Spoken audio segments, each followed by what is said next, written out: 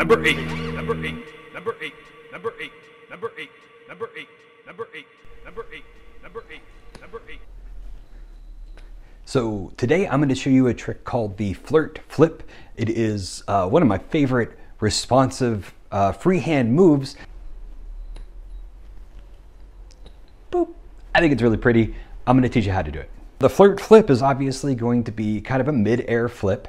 What's actually happening though is you are doing a flip on two axes. Axes? Axes.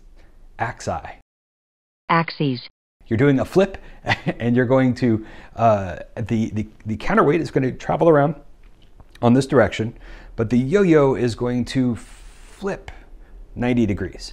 And so what that's going to do is it's going to go up and turn and catch. Now, one of the reasons for that is because if you just do this flip midair and you catch it, you kind of see you're on the wrong side to throw it again. You could still throw it, but that kind of throw, the kind of, it's just the wrong way to throw. You want to throw with the string on this side. Now, again, it'll work. You can kind of do it. You can kind of pull it off. The other thing is, if you do it like that, you kind of have to like rethrow it again to kind of get it into the next position. But there's one other reason the Flirt Flip is awesome, and that's because when you do that, that flip, that kind of 90-degree rotation while the counterweight's going around, you'll get this really cool kind of mid-air pop to it. It's something that just is really hard to describe. So I'm going to show you kind of the difference between just a release and catch and then the Flirt Flip. Okay. Boop. Here's the regular.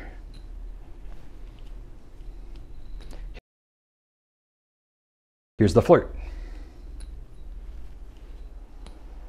So in my mind, the Flirt Flip has this kind of mid-air pop, like popcorn exploding or something. It just feels more exciting. To do the trick, what I like to do is do a breakaway and then catch it palm down. This way, when you catch the yo-yo, if you let go, the string is wrapped up on this side. So I'm going to throw, catch. Now, this way, you can let go. And to practice this trick, we are going to just practice that first flip, not the Flirt Flip. We're just going to practice the first flip just to get used to that. So it's going to be release. All right, you're going to go out, catch it on the sides. You're going to let go of the yo-yo while doing that flip. You can start that flip right before, and you don't have to throw it very hard. And you can kind of see when you do that toss, sometimes the yo-yo doesn't want to wind out right. And that's why we do the Flirt Flip. But for practicing, just practice trying to keep the yo-yo on a plane. Keep that yo-yo facing this way. Why did we suddenly go out of focus? Okay. Once you have that, the next move is going to be adding that little flip to the wrist. So I'm going to let go. I'm going to start that letting go. I'm going to start that. And then right before I let go of the yo-yo, I'm going to give it one quick flip. And the nice thing is this motion of the counterweight spinning has a lot of energy to it that's going to help correct your plane. It's going to help straighten the yo-yo. So you don't have to do an actual 90-degree flip. You don't have to like get that perfectly. What'll happen is you'll let go, you'll flip the yo-yo a little bit, and then this motion is going to want to correct the yo-yo for you. And that's what gives everything its cool look.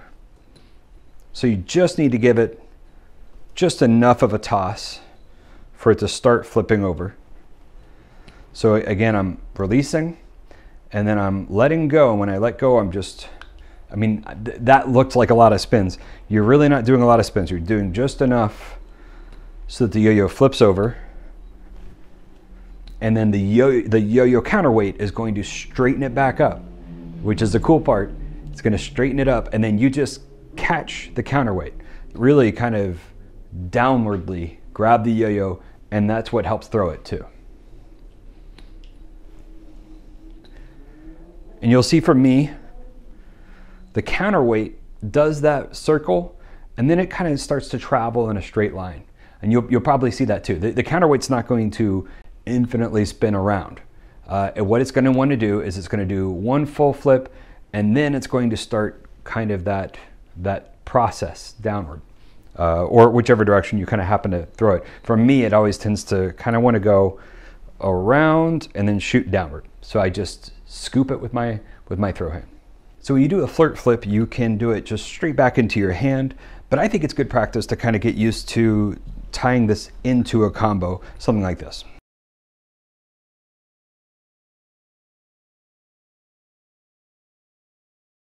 I did want to give a shout out to Show One Leather Shop, who makes these amazing counterweights out of leather. I love them. I personally like rounded counterweight when I'm doing freehand, and the leather is also very forgiving. You might hear it when you kind of hit it. It's just a kind of thud, you know.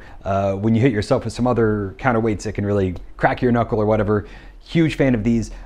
These are made in Japan, and I don't think they make a ton of them, but I'll drop a link to the Instagram in the comments below. And that's the Flirt Flip. I hope you like it. Please enjoy.